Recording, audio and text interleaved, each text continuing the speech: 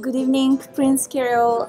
Good Very evening. nice to meet you here. And actually, I wanted to ask you, without Nadia listening, as she's very emotional and looking forward of opening tonight her gallery.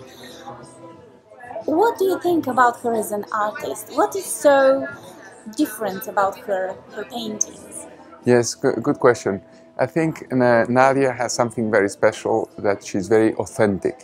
She's really the real deal.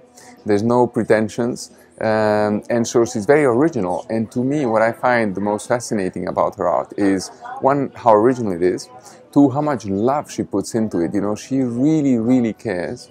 And the imagination, that she can combine different materials, different textures, and puts a lot of work. The attention to detail in the works of art that she does I find is amazing. So that's, to me, what is so special about her.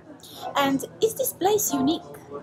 I think she's found it. I mean, for London, this is really a very special space. It's quite rare to find such a volume, and then obviously she's put her touch to it, which is also, very distinguishable.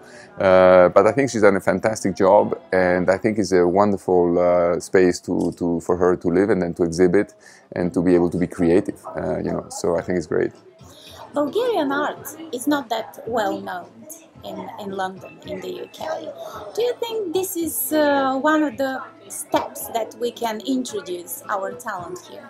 Yes, absolutely. I mean, the London market is notoriously competitive. Everybody wants to be in London. There's 200 nations in the world, so imagine if you had 10 artists per country, just that would be thousands.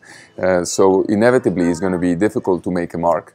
But I think being here, being a Nadia with her personality, having the kind of work that she has that is so recognizable, I think she has a real chance to make a mark, and therefore also to put forward, Bulgarian art, and to recognize the Bulgarian talent, which I do agree is underrepresented. I think, for whatever combination of reasons, it's less known than some other, arts from some other countries.